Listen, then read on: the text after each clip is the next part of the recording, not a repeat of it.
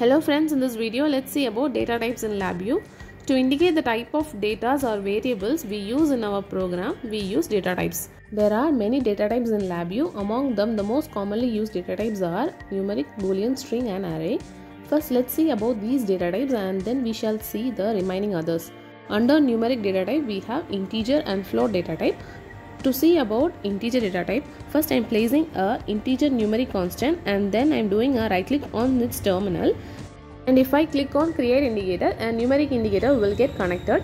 This integer data type can be used whenever we need to use integer values in our program. Next we can see about float data type. To use decimal values in our program, we use this floating and double numeric data type. Now I am placing a double numeric constant and then if I do a right click on its terminal and if I click on create indicator, an indicator suitable to this double numeric constant will get connected. And in our block diagram screen we can see both the integer numeric data type and float numeric data type represented in different colors. And numeric indicators has many representation, but while using floating and double numeric data type in our program, double numeric representation will get selected in our numeric indicator. And now let's see about boolean data type. I am placing a boolean constant in our block diagram screen, and to the output terminal of the boolean constant I am connecting a boolean indicator just by doing a right click on its terminal and selecting create indicator.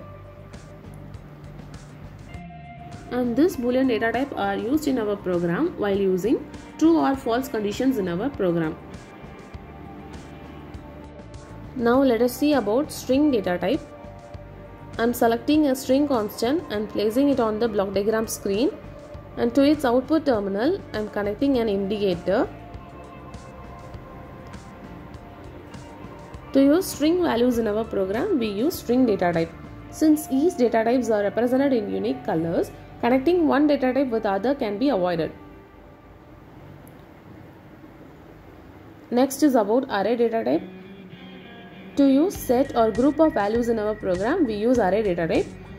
So now I am choosing an array and placing it on the block diagram screen, and to give multiple integer values as input to our program, I am using this array as an integer array constant by placing a numeric constant inside this array. To its output terminal, I am connecting an indicator by doing a right click on its output terminal and selecting create indicator, so that an array indicator suitable for this numeric array constant will get connected.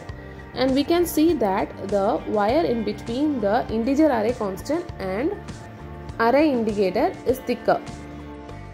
Similarly, we can also use an array as boolean array, so that I am placing an array on this block diagram screen and then I am choosing a boolean constant and placing it inside this array, so that this array will act as a boolean array constant.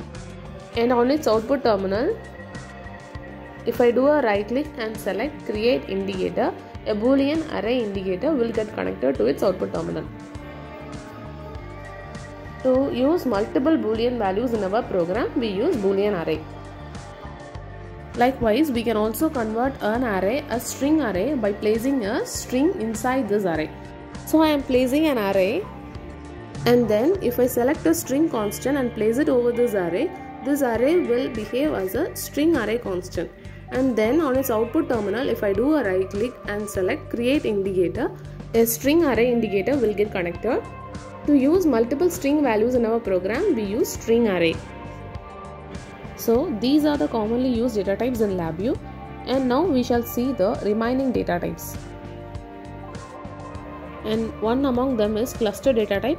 To use different data types as single cluster, we use cluster data type.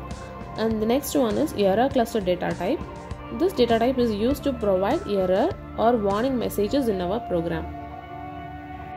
Then enum data type. This enum data type can be used while using combination of data types. For example, to give a string value followed by an integer value in our program, we use enum data type.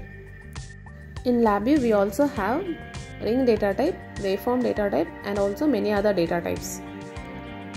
So we shall continue in our next video. Thanks for watching. Please subscribe and support. Thank you.